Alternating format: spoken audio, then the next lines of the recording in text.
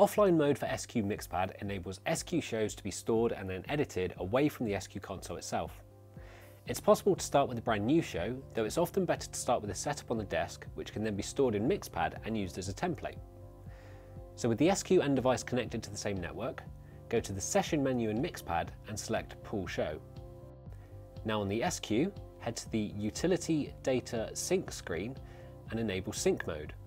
This takes over the entire control network for data transfer, and once enabled, be aware that all data can be overwritten in either the SQ or the remote device, so it's always good to make a backup first. Now a pull transfers the whole show from the SQ to MixPad's offline mode, including any background parameters that cannot be adjusted in the app, for example the LED brightness settings.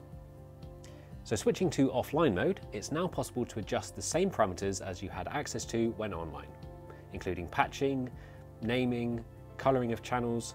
You can set up surface layouts, and you can store and recall scenes, so you can configure the whole show. Multiple shows can be stored and recalled in MixPad, and then when you're back with the console, it's possible to push a whole show back to the SQ. In MixPad's offline mode, just select Push Show and then enter Sync mode on the SQ as before. This will replace the entire show on the SQ with the one currently loaded in MixPad's offline mode. Finally, just switch straight back into live mode to start mixing.